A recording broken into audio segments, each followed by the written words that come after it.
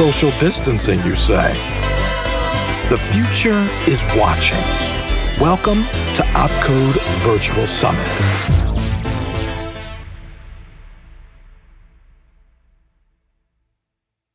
Thank you, Matt, and thanks everybody for staying through this very interesting discussion. There was a lot of talk about disinformation, and now we're going to talk a bit about the opposite, which is information.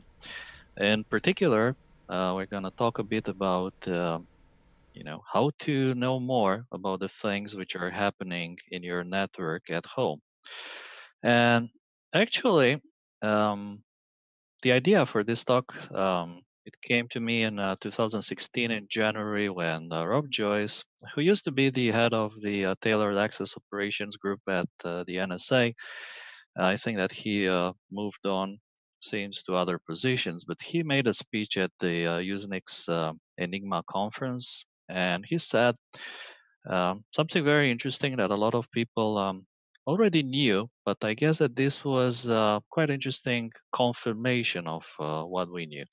And he said, I quote, "One of our worst nightmares is that out-of-band network tab that is really capturing all the data, understanding anomalous behavior that's going on, and someone paying attention to it. So you got to know your network, understand your network, because we are going to." Now, this was rather interesting from several points of view. In particular, for me, it was interesting because about, I guess, maybe 4 or 5 months before his talk, actually, I started tapping my home internet very much in the same way through an out of band network tap.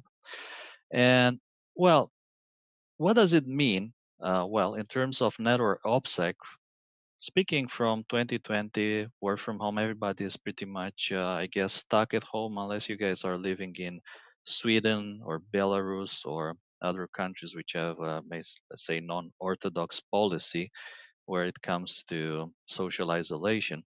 So as we're spending more and more time at home, maybe I would say it's interesting for you and for everybody to spend some time as well looking at your network traffic. And there's actually quite, let's say, a few good reasons for that. Now, speaking about the basics and let's say threat modeling, let's think a bit about who are, let's say, the actors that you need to worry about. Well, the low profile actors are generally not a threat. So they will not be able to phish you or steal your credentials or maybe exploit you with a 2, 3, 5 years old exploit, because I guess everybody is by now patched. Um, on the other hand, pretty much all high profile actors, if they want, they can very easily infect you. And it's just a matter of cost justification. So if they can justify, let's say, spending $500,000 or $1 or $2 million on 0 days and using those 0 days on you, then I would say there's pretty much very little that you can do to stop them. So our assumption and objectives here would be that we are or will be infected, that this is just a fact. And we can't stop it because, again, it's just a matter of cost justification. And when this happens, what we actually want, we want to catch it. Now, remember that the infection is a matter of cost. And what we want to do, we'll try to increase the cost as much as possible. And the other thing to keep in mind is that routine is the opposite of security. So actually, we want to keep changing our OPSEC, always adapting to the latest trends. And this is one of the things that I am doing myself, in case you're wondering. So today, I'm just going to speak about point number one. And well, if I don't mess up things badly, maybe Matt will invite me in the future to speak about the other 2 points. But nevertheless, today, we want to speak just about point number one, which is how to monitor your home internet for APTs. Now, the reality is that the hardware requirements for this task are, let's say, not that complicated. So what we need obviously is an Ethernet internet it will be difficult, way more difficult to monitor fiber optic internet, but Ethernet internet can be quite easily monitored. And we'll need a hub or a smart switch, and we'll need a mini PC for this purpose as well. Now, for the Ethernet hub, you can still find them on eBay. Well, the sad part here is that you can't purchase them new anymore. I don't think that you can find these anymore. Still, you can find them on eBay for $10, $15. And keep in mind that a hub is not the same as a switch. A hub will just mirror the traffic through all the ports, and we're going to take advantage of that to monitor the internet traffic. Now, of course, I know what some of you will say. You'll say that we have gigabit at home, and don't worry, I've got you covered. Instead of a hub, you can actually use a smart switch switch for about $40. This is a gigabit switch with management. It is available pretty much everywhere. And there's also another option here, a Netgear switch, which pretty much can accomplish the same thing. So you want the smart managed versions of these routers, which have the ability to do port mirroring. So we're going to use port mirroring to replicate the internet traffic. Now, for the mini PC, um, you can either use something like an Intel NUC. Maybe you can convince Ryan Narain to send you a free NUC. I haven't, and or you can use a maybe Raspberry Pi version 4, which are quite powerful and quite cheap, in my opinion. Optional, you can also use an USB network card. And why do you need that? Well, we may want to do both tap and access into the mini PC. So this way, of course, you can connect the mini PC to your internal network, but then it will not be out of band anymore. Me personally, I have, let's say, very good experience using both Edimax and Anchor adapters, which are like $10, $15. So the whole setup, um, I would say, costs between 150 and maybe $400. So this is what we have. The internet goes into the hub. The hub replicates one port into your Wi-Fi router. Another port goes into your mini PC, and then again, you can, if you want, you'll reduce the security a bit by doing it so, but it's maybe more convenient. Again, it will not be out of band anymore, but you can connect an USB Ethernet adapter to the mini PC back into the router, and then you can just log in there to see what's going on. Now, for the mini PC, I run Linux and Suricata version 3 Plus because we want the DNS log from Suricata. You want to enable DNS log, HTTP log, and the fast log with extended formats. You want to enable TLS log, and I personally disable stat log, which just fills the disk. For NetFlow, you can use PMACCTD. And if you're really paranoid and have a lot of disk space, I guess you can also just TCP dump um, pretty much everything. So one idea could be, for instance, not port 443, because dumping port 443 might not be very productive or useful. Uh, One of the issues here is that, for instance, streaming platforms like Netflix or I don't know HBO Go, they use port 80 for that. So if you're gonna watch, let's say, some 4K movies, you will fill your hard drive very quickly. Um, what do the logs look like? These are the kind of logs that Suricata produces. What you see here is a DNS log. You see a couple of queries. You see a couple of responses. I personally, I process these DNS logs into a much, let's say, easier to work with format, in which we have a timestamp, we have the host, and we have the respective IP resolution for that. And this I process in many different ways and you can obviously do the same. For instance, maybe one of the easiest things to do um, is shown here by this bash script. You can just take the logs. You can extract the DNS queries from the last couple of days or the last day, and then you can just make a top of the DNS queries and email them to you just to get an idea of how many queries are happening per day from your home. And there's, of course, many other ideas. There's also, let's say, an improvement. The first improvement to this method would be to have the network tap and then to have some IOCs that you can also check on the network traffic. And for instance, you can take a bunch of IOCs and can try to match them against the network traffic. My recommendation would be to match them both on the actual traffic and going back a couple of months, just in case, because sometimes you get IOCs and those IOCs are related to something which happened in the past. And together, this can also prove quite useful. Now, there's even more improvements that you can do. Some of the things that I am doing myself in terms of heuristics, for instance, would be a TLS certificates, TLS connections, SSL certificates analysis. For instance, looking for connections associated with hosts which have self-signed certificates. And this can be a very good giveaway of traffic that shouldn't be there. DNS queries frequency is another thing you can do. For instance, look for some kind of a pattern. You can apply Fourier transforms and find the DNS queries which happen regularly, such as maybe every hour or maybe every 6 hours, well, and so on and so on.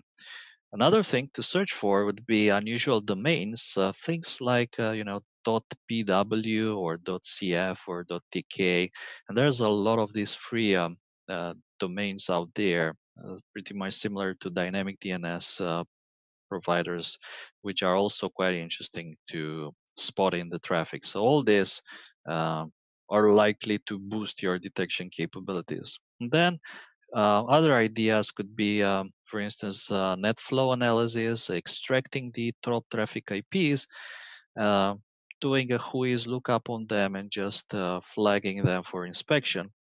I do this regularly, and I filter out things like the Netflix IPs, like all the other streaming IPs. And what is left, obviously, whenever you see a spike in there, that requires some additional inspection. Now, all of this, I know it sounds quite nice, uh, but yeah, what can you find with this? And you guys are gonna say, um, you know, show us the money, show us what you found with it. So yeah, let me show you what I call case number one that was spotted by this technology. Um, I was like one day, you see that actually it was quite a long time ago, 2014. I was looking at my DNS logs and I spotted a suspicious looking host name, sechex.info or sesex.info. And if you look at the timestamps, you will probably notice that this is kind of happening regularly, almost like every hour. So what we have here, like 11 p.m., midnight, 1 a.m., 2 a.m., 3 a.m., and so on. So this is pretty much what I was talking about. This is the case of something which is being queried once per hour, like regularly, with maybe some jitter correction. So it's not always on the same minute. So I started looking into this just to understand. The first thing, if I looked into the whois record of these hosts, and I noticed there are some Gmail, like pretty generic Gmail addresses associated with this 310 Crescent at Gmail, Robert Statica at Gmail. Couldn't find, let's say, anything interesting on it. So I did a bit more digging. I tried to connect there on HTTPS. There's a blank page, nothing to see. Um, Doing a bit more digging, if you look into the certificate is also pretty generic. There's no organization in there. Well, it's issued by GoDaddy. It was valid for 1 year. So at this point, you can imagine that I became quite suspicious, and let's say I was quite confident that I caught something that shouldn't be in there. This shouldn't be in my network traffic. Also, by just Googling for setchecks.info, back then you wouldn't find much. So there was like pretty much nothing in there. So I decided just to block it because I control my own DNS server. Maybe we can talk about this another time, how to set up your own blocking DNS using Pi-hole and various blocking lists. But I just blocked it for my home network. And then, you know, I kind of suspiciously discovered that also the amount of queries that I was getting, they were more or less matching what appeared to be some kind of a pattern. So if you look into this graphic, which is by hours, you notice that the amount of connections is lower between maybe 12 and 6, 7 p.m. And to be honest, I was wondering why that is the case. So keep looking. I is actually making these queries. Um, Funny thing is that when I started counting the amount of devices in my home network, I've reached a funny number of about 34 different devices connected to the internet. So that includes like a bunch of smart TVs, tablets, mobile phones, uh, network attached storages, smartwatches, and so on and so on. 34 different devices were connected. But, well, what was going on here, obviously, the amount of queries was smaller between 1 and 6. And actually, that was the time when I was mostly in the office. And I realized that this is likely something that I am taking with me to the office. So, doing a bit more digging, I was able to find what it was. This was actually an app called Wicker that I was using back then, um, which stopped working actually after I blocked segex or sesx.info in my DNS server. Uh, Kind of mystery solved, I would say. It still gave me a bit of a panic, as it wasn't, I would say, very obvious that it wasn't like communication to wicker.com or even wicker.info. It was just this shady sesx.info domain with no whois or registration information about it. Yeah. Um, well, case number two. So again, all this, to be honest, I found them not by scripting, but I found them by just looking at the logs. If you remember what Rob Joyce was saying, someone paying attention to the logs can sometimes be quite powerful. So, as I was looking through the HTTP logs this time, I noticed that again, exactly every hour, you said like 3:38, 4:38, 5:38. 6:39. So there's like a very small delay and so on and so on. Every hour there's an HTTP connection to an IP address. There's no host name here, so there was nothing in the DNS logs. And the path is something CGI being client CGI and some serial or indicator, and the user agent was wget. So again, something very shady happening every hour. Um, well, this I would say was also very, very suspicious. So I started digging. The connections were all to port 8000.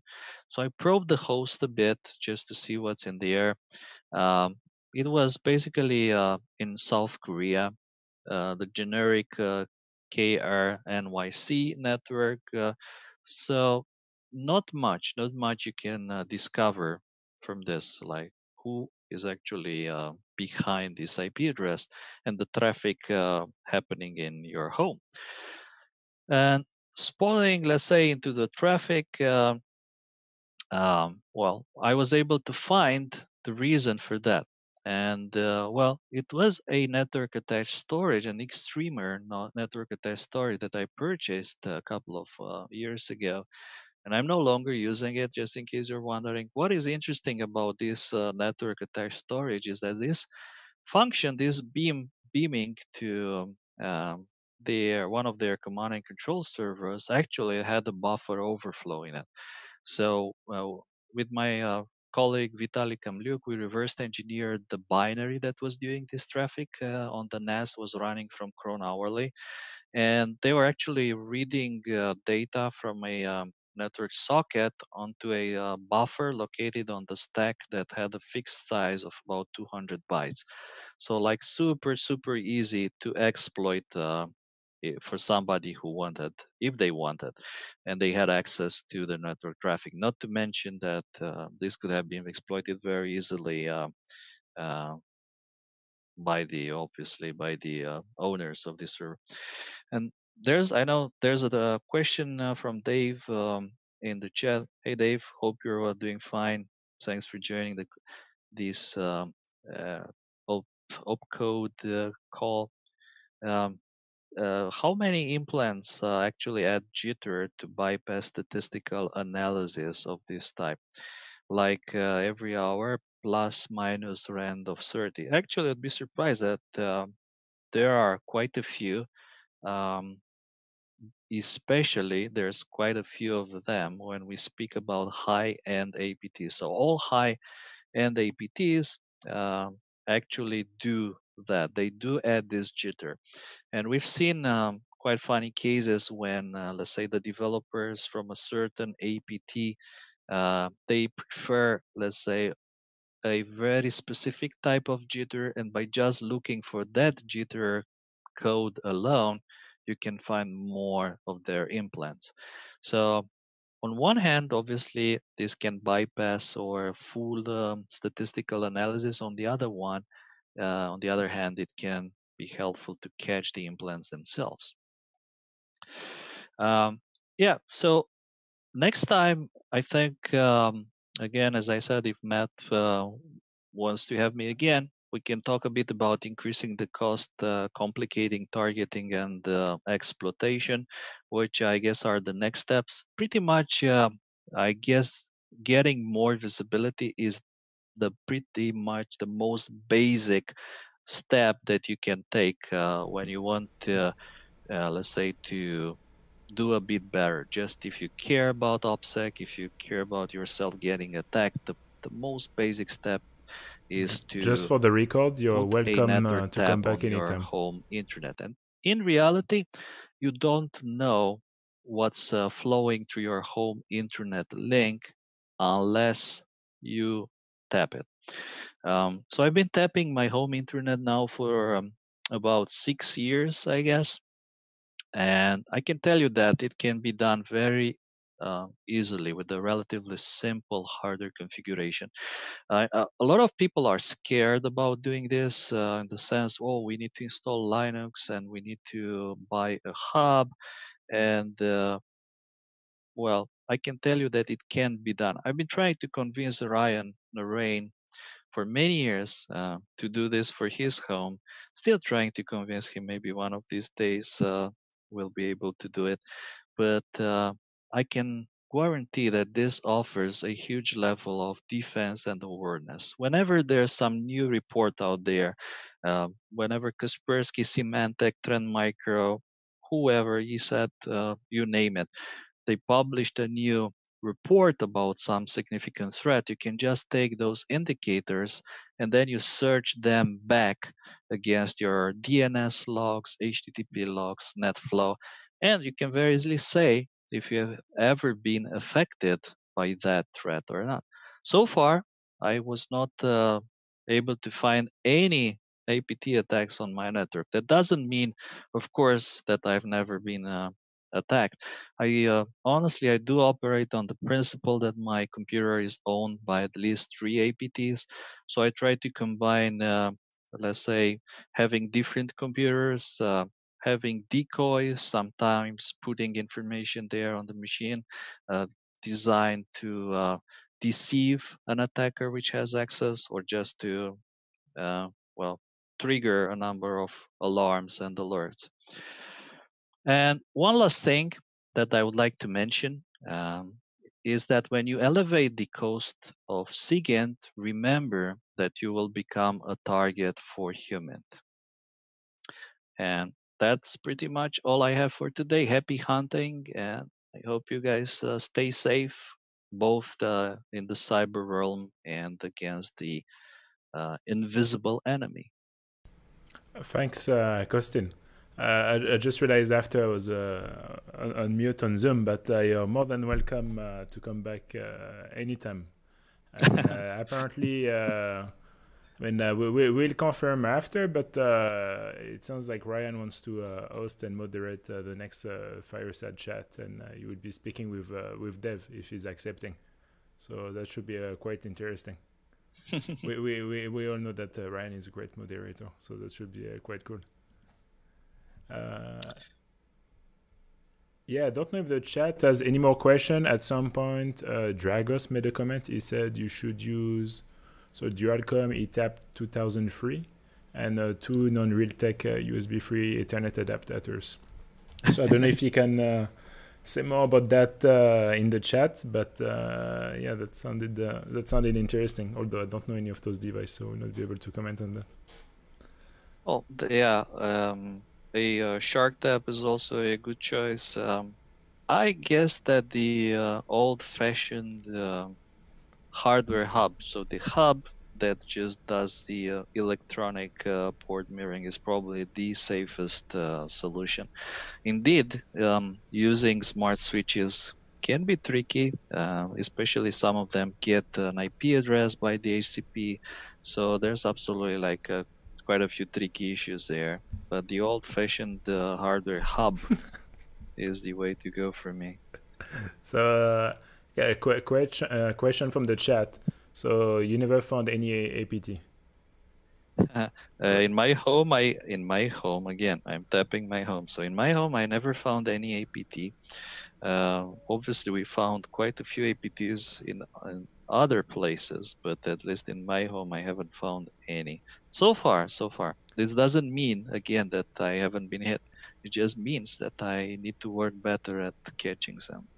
Yeah, I mean, like that's my following question with that is since everyone is working from home now, like have you seen any like changes and in terms of like the behavior of attackers? Because it does make sense now for attackers to actually target like people's home, since well, everyone is working from home, right? Home is the office. Like when the bring your own device was a big like polemic, no, it's even worse. It's like literally like working from home.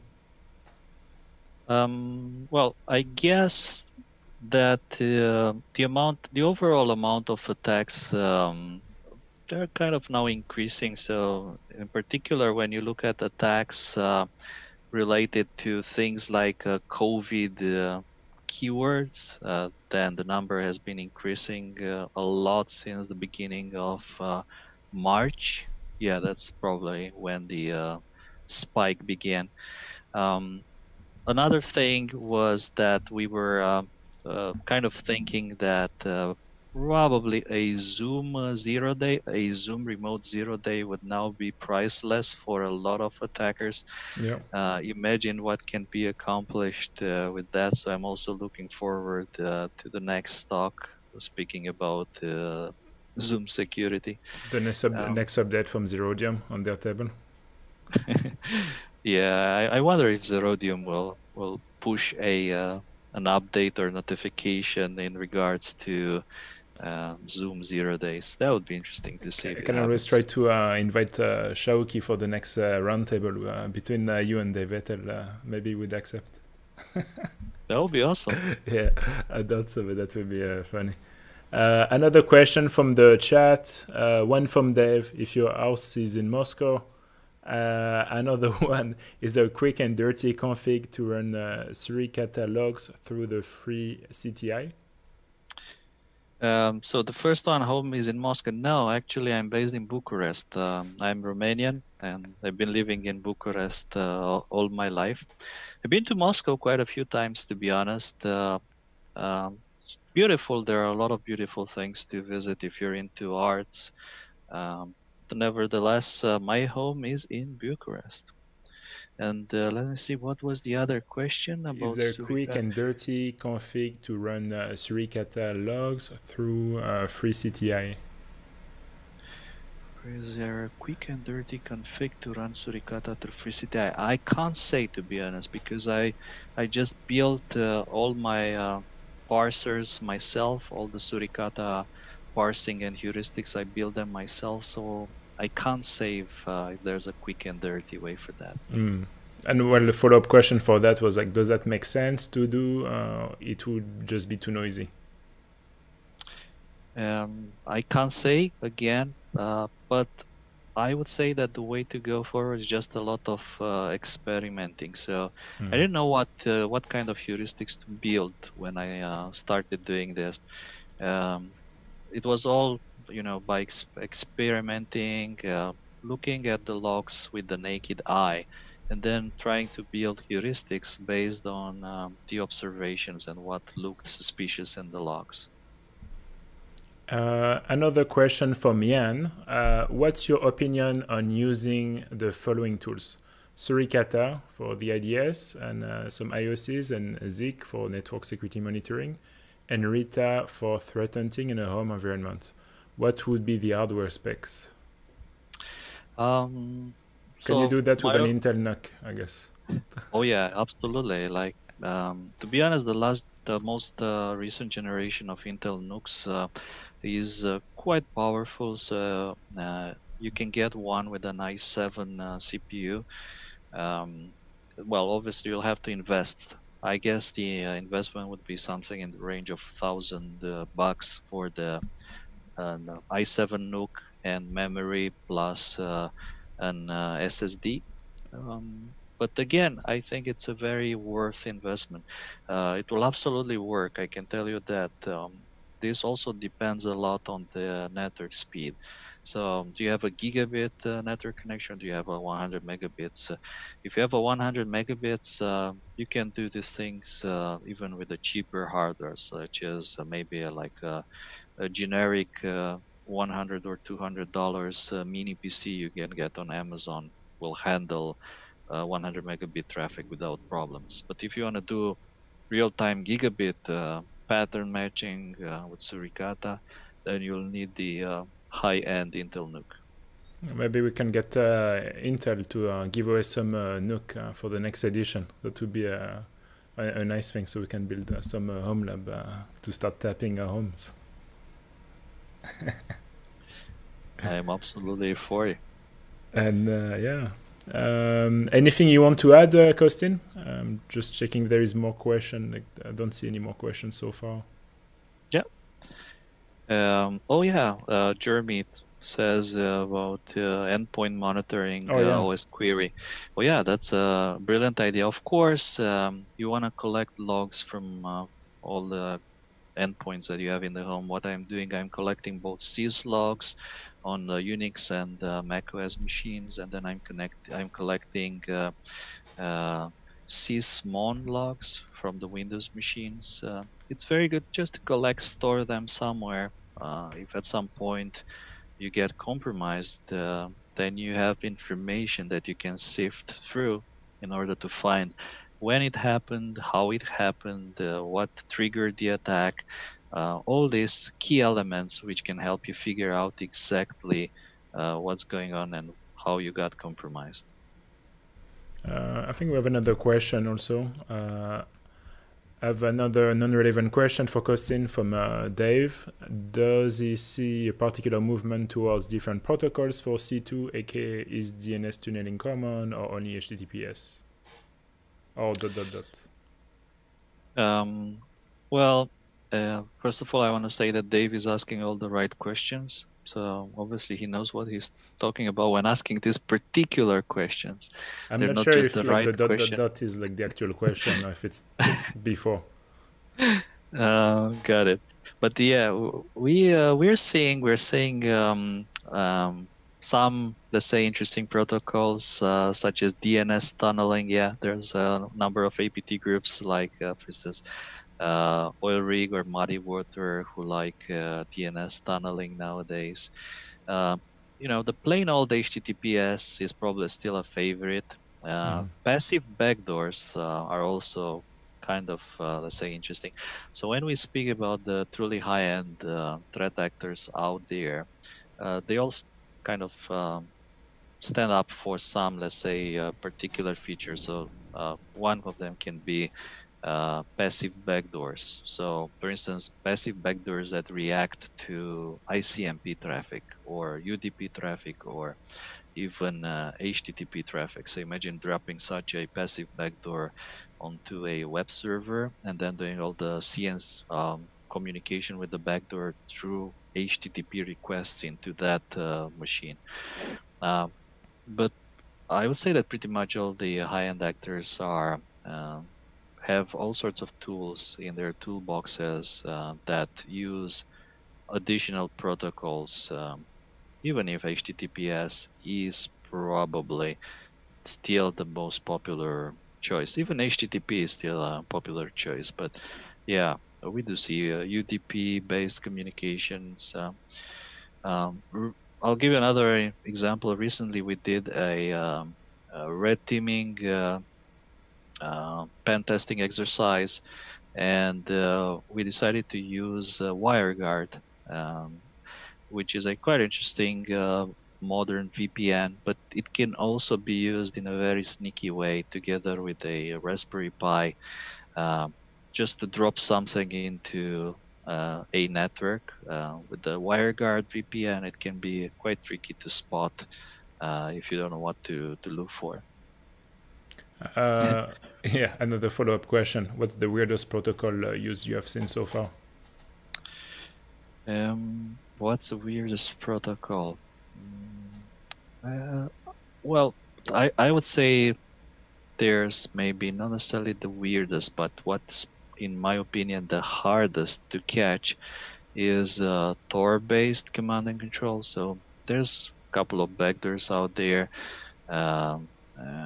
which use a Tor-based CNC mechanism. So in that case, you just need to have a method of spotting Tor traffic from your home. And if you use Tor yourself, so if Tor is, let's say, legitimate traffic, then it can be extremely difficult to identify a backdoor communicating by Tor in your network.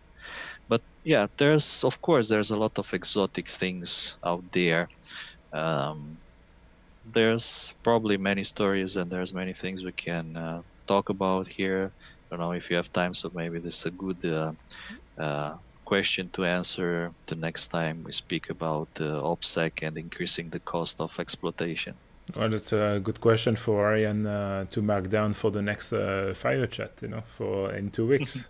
Since apparently Dev says like 2 weeks is not enough to prepare like slides for a keynote. Another question: what suricata beaconing detection techniques are on your top list, except time patterns and protocol abuse?